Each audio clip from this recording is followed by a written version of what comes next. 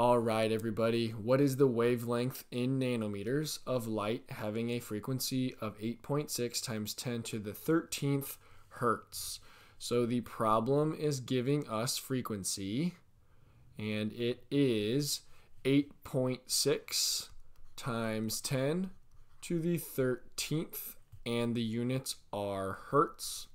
Another way to represent hertz would be 1 over seconds, or you can say seconds to the -1 power.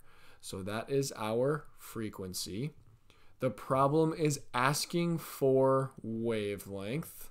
So that is what we will be solving for. And they want it specifically in nanometers. So we need to remember they want wavelength in nanometers. Okay, so given frequency and looking for wavelength, we are going to use this equation over here where c, which is the speed of light, is equal to wavelength times frequency. So we need c, the speed of light, and that is a constant, which is 3.00 times 10 to the 8th meters per second. Okay, now in our equation, we are solving for wavelength, which is over on the right side being multiplied by frequency.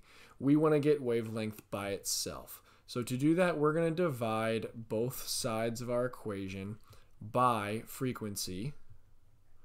And we're doing that because then on the right side, frequency will cancel out and we will have wavelength by itself. So we can now rewrite as wavelength is equal to the speed of light over frequency.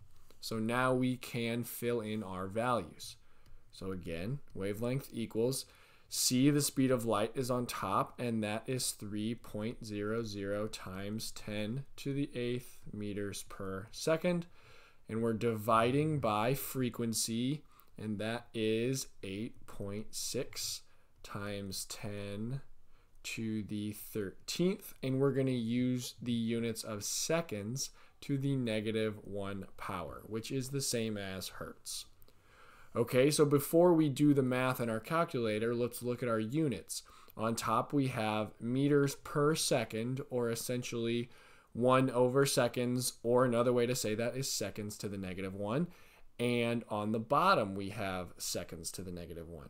So they will cancel out. Same thing on top and on bottom, so it will cancel out, and we will be left with the unit of meters, which is where we can go to then get nanometers. So now we can plug this in our calculator. You're going to do 3.00 times 10 to the 8th, divide by everything on bottom in the denominator. And we need to make sure that this stays together because it's in scientific notation. So one way to do that is open parentheses and then put 8.6 times 10 to the 13th, close parentheses, hit equals, and we get 3.48837 times 10 to the -6. Let's round that to two significant figures, and we get the wavelength is equal to 3.5, and then don't forget times 10 to the -6, and we have meters at this point. So we have the wavelength, but it's in meters, and we want nanometers. That's what the problem was asking for. So we need to do one last step, which would be a unit conversion. So we're going to start with 3.5 times 10 to the -6 meters, and we are going to multiply by a conversion factor to turn this into so many nanometers. Okay, so we're multiplying by our fraction, by our conversion factor, where since we're starting with meters, we're going to have meters on the bottom, and since we want nanometers in the end, nanometers will go on top. So now I need to know the relationship between meters and nanometers. Well, 1 meter is 10 to the 9th, or also 1 billion nanometers. So now looking at my units, meters will cancel out, and I will be left with nanometers, which is what we want.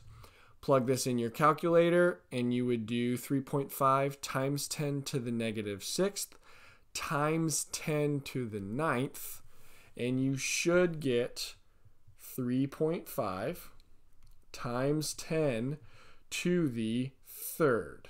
Okay, make sure you have times 10 to the third. If not, check the order of operations in your calculator. Okay, so final answer. What is the wavelength in nanometers of light having a frequency of 8.6 times 10 to the 13th hertz? That would be 3.5 times 10 to the third nanometers. All right, if you want to see another example, click in the top right. Please like this video if it helped you in any way. Feel free to look in the doobly-doo below for additional help and resources. Please subscribe and ring the bell to get notified for new videos. And thank you so much for watching.